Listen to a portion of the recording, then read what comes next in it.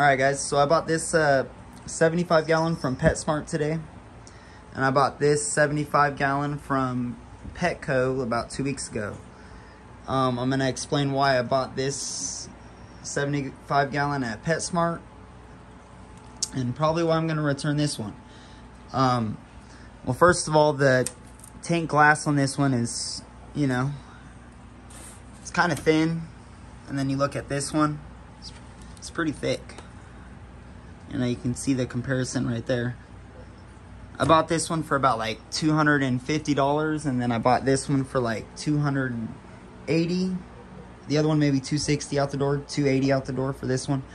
This one came with a lid, a light, and I think the plant. I'm not sure, but I got the plant with it, so I'm pretty sure it comes with the plant too.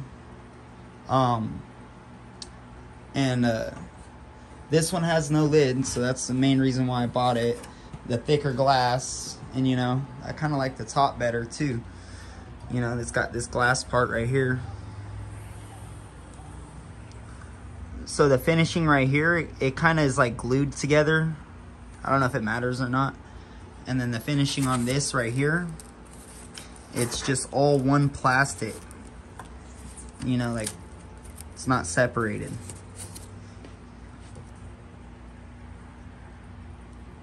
See if I can get that video better.